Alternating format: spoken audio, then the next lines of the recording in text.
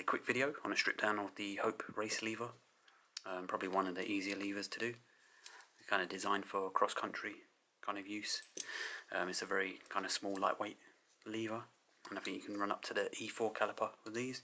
So yeah, T10 Torx on the top, which is pretty much the standard thing for all the Hopes, or at least after a certain year they all went for Torx bolts, probably because the Allen key ones used to get rounded off quite easily.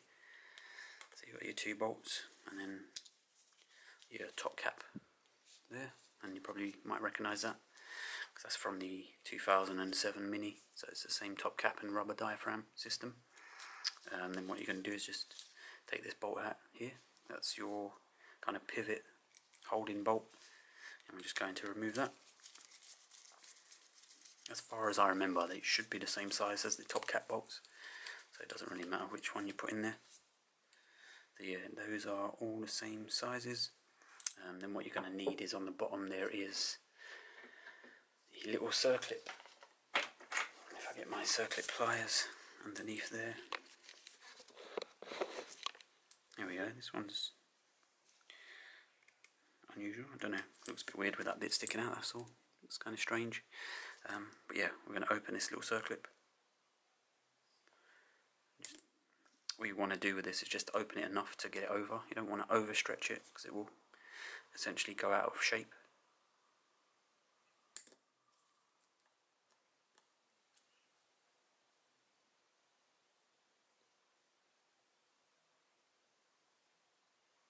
There we go.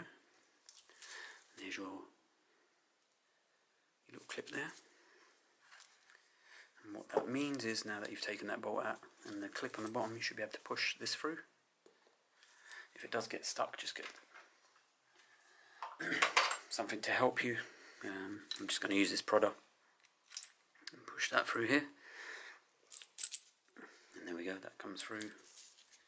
There's your little aluminium pivot that somebody's tried to maybe paint green, I think, for Hope Team Green. That's just a guess. Then what we're going to do is take a 2mm Allen key, and we're going to screw the reach adjuster screw all the way in, and that should free our lever from the system.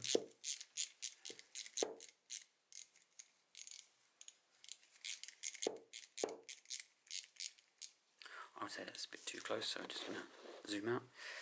There we go.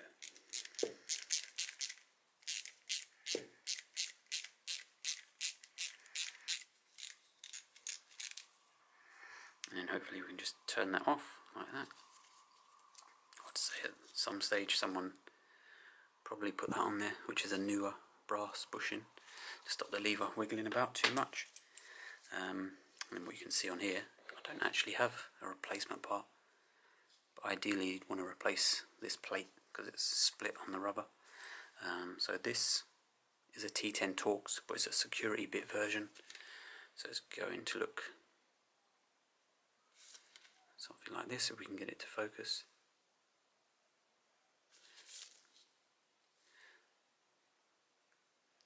There we go, it's just got a little hole in the centre of the bit. So we're just going to pop that into there, undo this, and we're just going to keep our thumb on there because the piston spring is going to want to push that out. Well, that's a good start, it's very tight in there, which always makes me a little bit cautious because it's only aluminium, the body.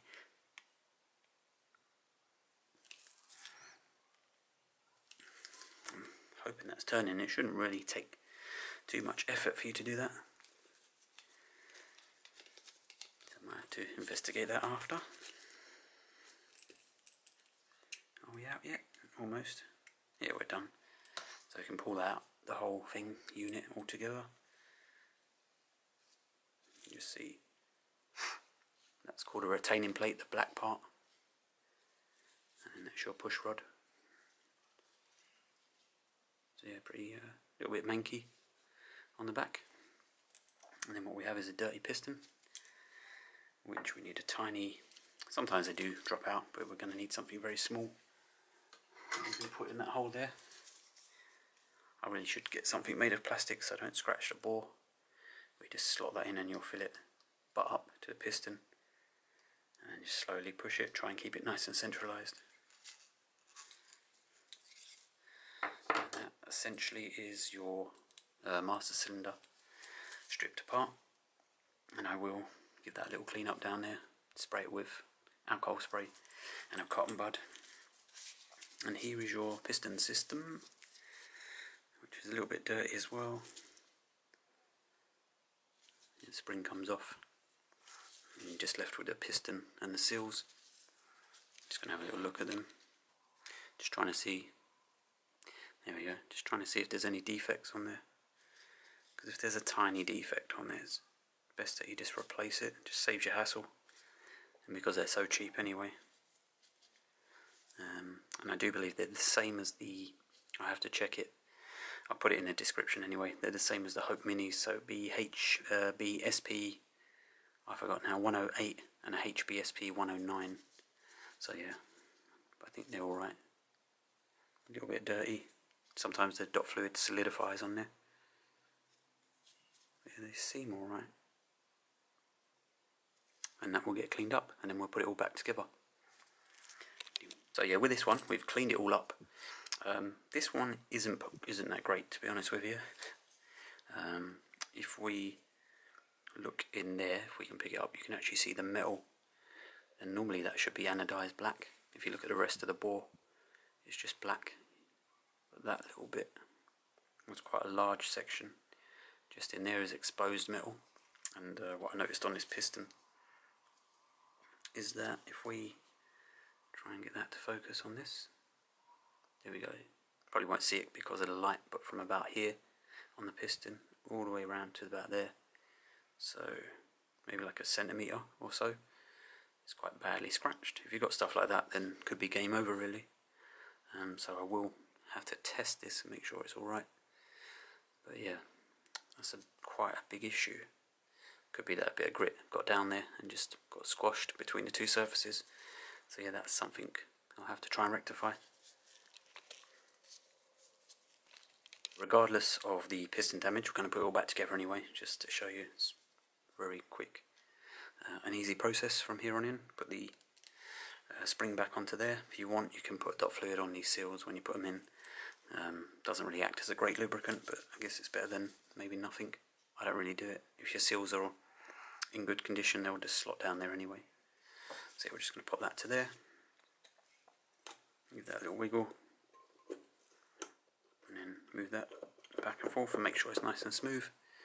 Everything seems alright, even though it's got that kind of mark in the barrel. It seems, you know, to be pretty smooth on there.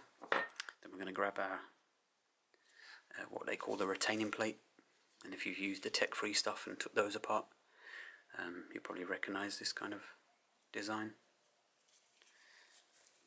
So that's going to essentially sit there.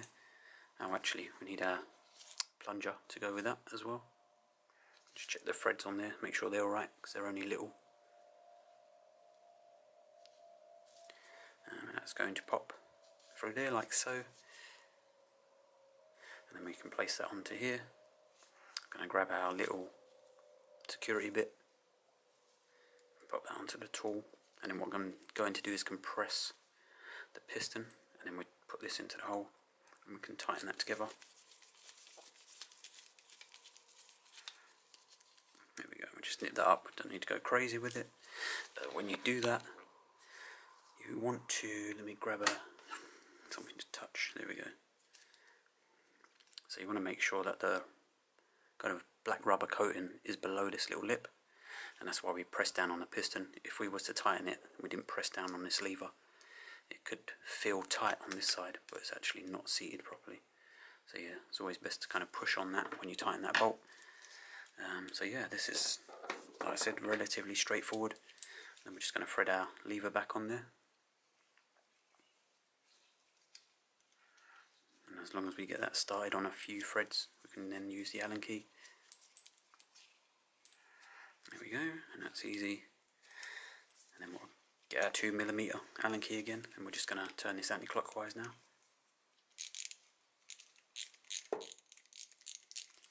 Zoom out a little bit, there we go. Move you out of the way.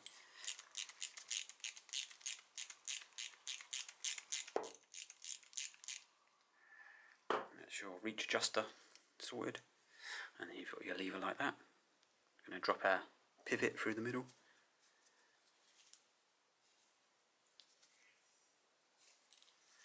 You might need to kind of wiggle the lever back and forth to align it, and then you've got to make sure that that hole is going to align with that hole. So if you had it like that, obviously it's not going to align, so you have to kind of turn it to there. Let me try and get that in. There we go. We just adjust that, and then what I'm going to do is put the bolt in there and secure that lever pivot in place.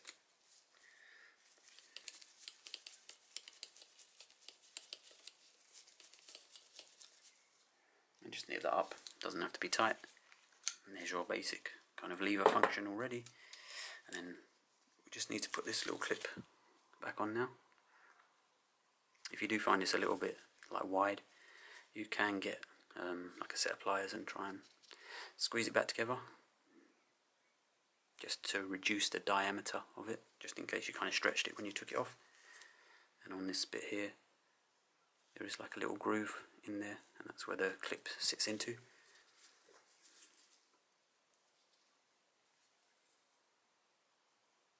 So we're just going to open that as much as we need to.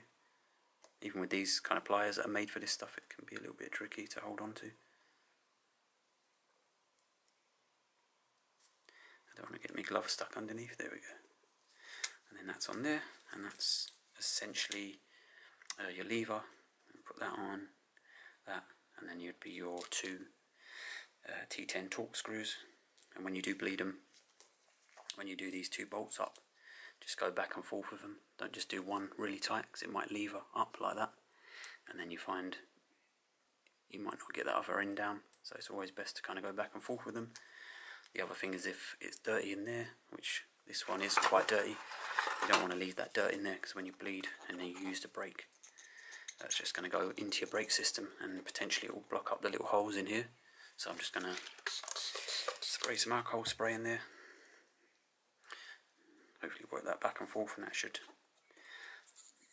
hopefully loosen up some of the dirt, and then you can tap that out there and give that a little clean up. Because if you block that port, then you've got to take this little retainer plate off and try and unblock it. Whereas if you just kind of try to maintain it and clean it up, then it's all good. So yeah, hopefully that was of some use to anyone that's got these kind of levers out there.